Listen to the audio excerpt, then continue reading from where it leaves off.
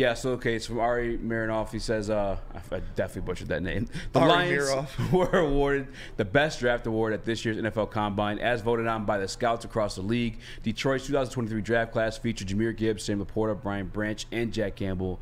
GM Brad Holmes and members of the scout staff, his staff, except it was my name, I was blocking it, accepted his award alongside him. So congratulations to them. The reason why I put this in there, because obviously it could be easy, like tip of the hat, we move on.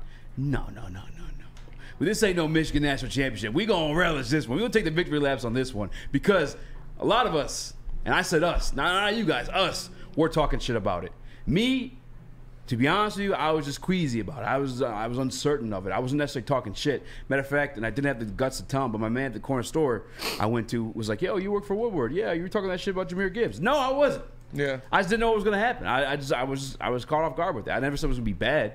But what's cool about this award, it's not the AP where it's the media voting it in. It is the scouts from around the league.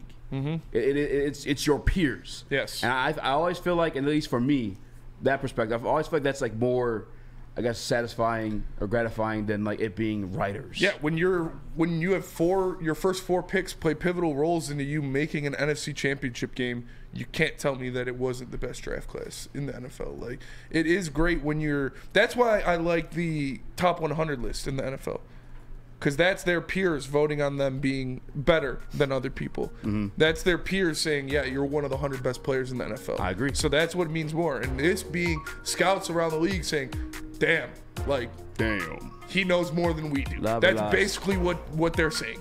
Is damn, this motherfucker Brad Holmes knows more than we do. Yeah. Because all of them questioned all of those picks, and they all worked out.